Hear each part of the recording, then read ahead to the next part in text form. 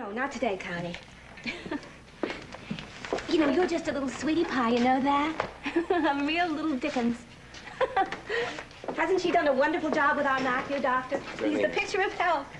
Oh, I'll put it on your bill. Oh, thank you, Connie. Fine. Bye-bye. Bye-bye, Miss Lily. You just keep up the good work, Constance. Oh, and let Matthew have his bottle as long as he wants it. She's very upset because her daughter-in-law doesn't believe babies should have bottles after 8 months. I thought for a minute she was going to ask my opinion. Connie, listen about Rachel. She's coming along all right? Fine, just fine. For the first time since she entered the clinic, she's showing a definite improvement. Oh, I'm glad, Mike. It's been awfully rough on you, I know. Her psychiatrist called me yesterday. I was scared stiff.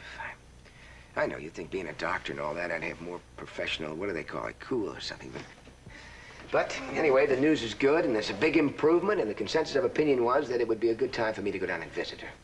Connie, you wouldn't believe it. The difference is like night and day. She's Rachel again. Did she, ask about us? Yes, mostly about Sir Matthew over there. Did she refer to him as her baby brother? No, Connie. She's not living in this fantasy world anymore. And that's why this is such a critical time for her.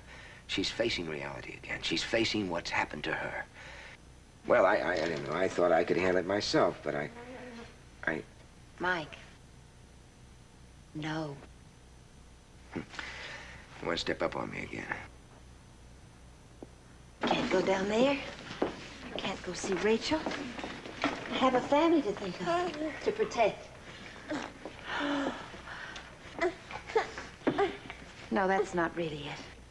It's just when I cleaned out Rachel's room, I wanted her gone. I wanted everything about her gone. I know. You opened up the window and you let the air in. But the doctors down there say if you could just come to the sanitarium and stay somewhere nearby for just a couple of days, it would do her so much good. What do you think I'm made of? Iron? Every time I reach my hand out to help somebody, I get hurt. From now on, I'm going to revert to that very special mother's privilege of being very selfish. From now on, I'm going to think of him. Number one. Besides, if I went down there, I'd end up needing a psychiatrist. I know I don't have much of a perspective on this, Connie.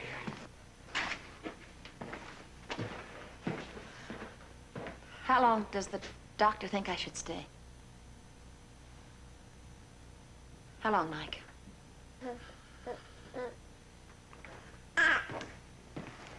Connie. You know what? I'm going to start next week being very selfish.